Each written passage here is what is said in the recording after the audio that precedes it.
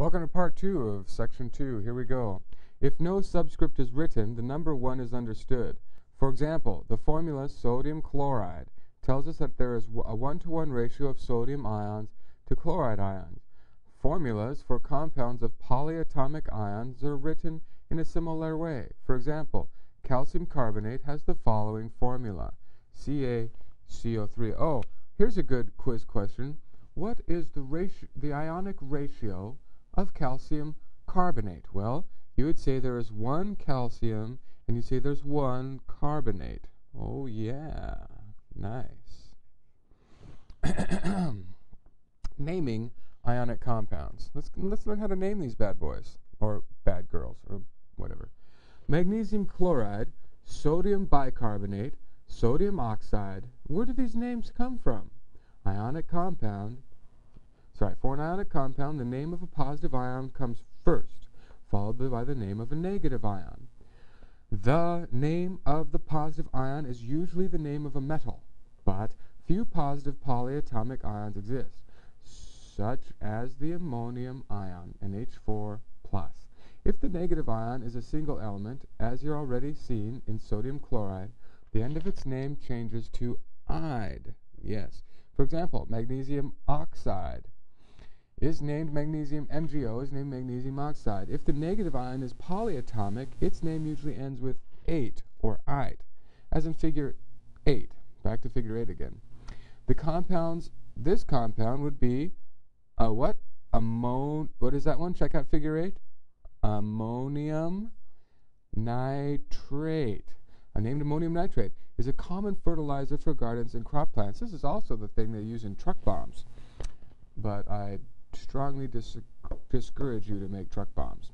In any case, this is how you name it. Moving right along. But before we move right along, let's do a little practice, okay? Let's go back to figure 8. Follow me back to figure 8. Where is figure 8? Here she is. All right. Here's a good quiz question. Let's see. What if I said, tell me the name and write the formula of if I said write the formula of calcium nitrate. So you'd say, oh, well, I see that the calcium is Ca and it has a 2+ charge. All right. So that must mean, oh, okay, let's look at nitrate. Nitrate has an NO3 negative. Okay, so NO3 negative. But it looks like I need 2. Wait, it's a -1 charge. So that means I need 2 negatives to balance the 2 positives. So I'm going to put brackets around the nitrate and say little 2. Oh, I'm sorry, you didn't see that. Calcium 1, nitrate 2. Let's do another one just for old practice sake. What if I said, tell me the name of lithium phosphate? And so you'd say, oh, that's easy, Mr. Worley. I can see that the lithium ion is Li+ and it has a charge of 1. So I'd write lithium right here because it's the positive ion. And I see, Mr. Worley, that phosphate is 3 negative, so it's a -3, and it's PO4. So I'd say PO4. That's a -3. I need my charges to balance. 1, -3. Oh, okay, so that must mean I need 3 lithiums to go with every PO4, negative PO4. All right. I encourage you to practice naming 3 more compounds from the list. If you can name them, you'll get the points on our quiz. Here we go, moving right along. Okay. Page 162, moving right along to 162. Properties. Properties of ionic compounds. Table salt, baking soda, and iron rust are different compounds with different properties. You wouldn't want to season your food with either iron rust or baking soda. However, these compounds are alike in some ways because they are all ionic compounds.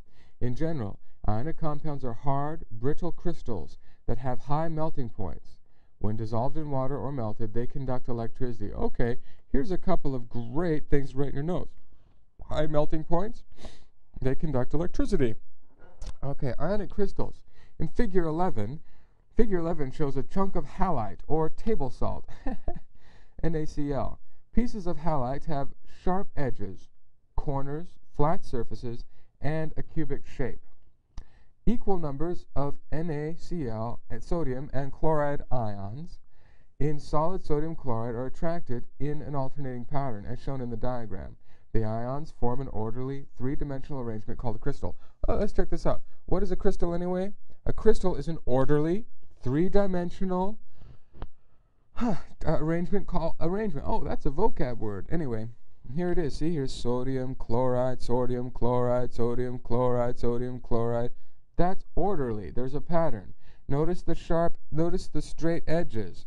Notice the flat surface. That's a crystal. Whoa, look how that is the same shape as a real salt crystal. Oh my goodness, it's amazing. It is, actually. Isn't that cool how God made it like that? So beautiful. Anyway, let's keep moving. All right. Rating right here.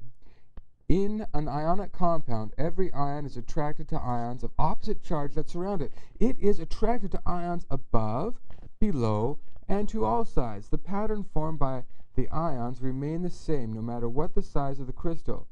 In a single grain of salt, the crystal pattern extends for millions of ions in every direction. Many crystals of ionic compounds are hard or brittle due to the strength of their ionic bonds and the attractions among ions. Okay, high melting points. What happens when you heat an ionic compound such as table salt? When you heat a substance, its energy increases. When ions have enough energy to overcome the attractive forces between them, they break away from each other. In other words, the crystal melts into a liquid. Whoa, that was 2 chapters ago. Because ionic bonds are strong, a lot of energy is needed to break them. As a result, ionic compounds have a high melting point. Mr. Worley, hey student, why do ionic bonds have a high melting point? Oh, I know, because I studied. It's because they have strong bonds. Strong ionic bonds are strong. Good student, I'm proud of you. Here's a quiz point. Anyway, as a result, ionic compounds have a high melting point. They're all solid at room temperature. Table salt must be heated to 801 Celsius. That's super hot. Before the crystal melts. Moving on to page 163, our last page. Oh, yeah. Check it out. The last property of ions. A solution of a sodium chloride conducts its current across the gap between the 2 black rods of a conductivity tester. As a result, the bulb lights up. Here's our last property that I want you to know of ionic compounds. Electrical conductivity. Electric current is the flow of charged particles. When ionic crystals dissolve in water, the bonds between the ions are broken.